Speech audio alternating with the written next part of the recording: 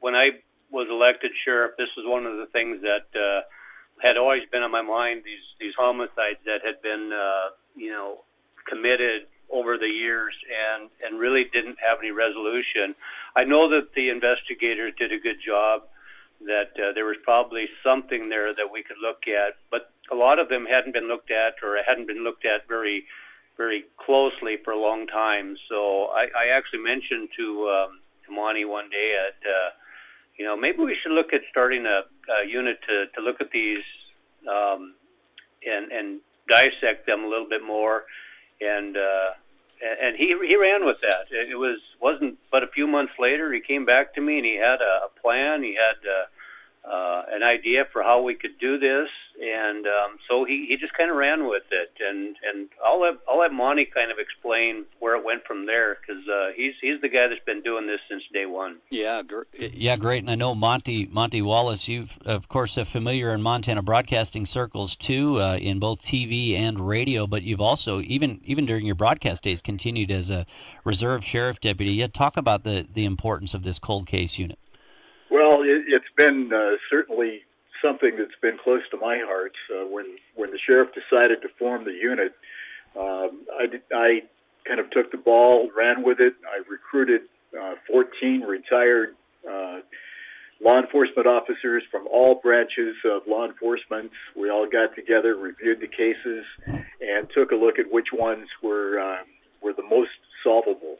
And that was really the start of the project, and it's been a long-term project since that time, as we've reviewed each of these cases, looked for information that would bring us to a conclusion, and also look for DNA evidence and other forms of evidence that could be used. I know 1973 may sound like a long time ago. I mean, it was before I was even born, but for the families, these wounds are still fresh, and I'm sure that the murder of this young couple, in fact, the husband was a Vietnam veteran, and his wife, so they were a young couple at the time.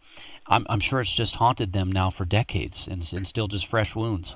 Well, the family certainly has been in contact with us on a regular basis regarding this case, and certainly wanted closure. Many times over the last few years, there wasn't much we could tell them. All we could say is the case is still being investigated on a daily basis. We're working hard on it, and we hope to make progress soon. So when we actually were able to put it all together, it was a great phone call to make. So, yeah, the news, for those who haven't heard it, Matthew Brown with the Associated Press had a good write-up available this morning. Linda, but it basically sounds like a genealogy database eventually was what really was so helpful in order to track down the long-dead suspect.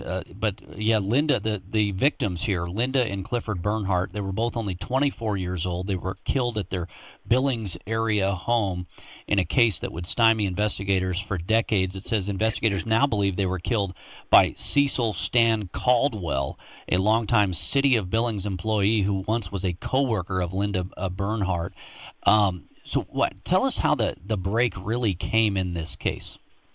Well, to kind of summarize it, because it's a long story, one of our lieutenants, the lieutenant that handled the detective division, Ron Wilson, back in 2004, was able to discover through lab tests DNA on an item of clothing.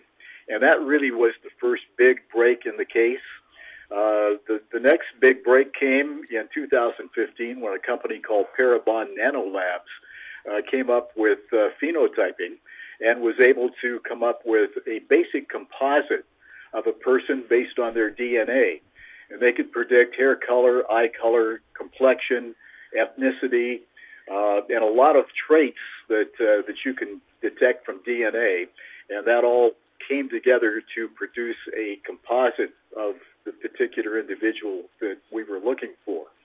Then the next big break came just in late last year when Parabon teamed up with forensic genealogists, and they were able to take the DNA from the crime scene and take traits from that DNA all the way back to the early 1800s and then bring that down to 2 possible suspects that would have been in the area during the time of the homicide. Time for a quick phone call, I think, here. We've got Ryan in Lockwood with a question. Ryan, your question. Yes, first, congratulations. I mean, that's excellent to hear. Solving any cold case takes a ton of weight off of the families and loved ones of the people involved. My question, I was curious if you guys were looking into the Miranda Fenner case out of Laurel, or intended to.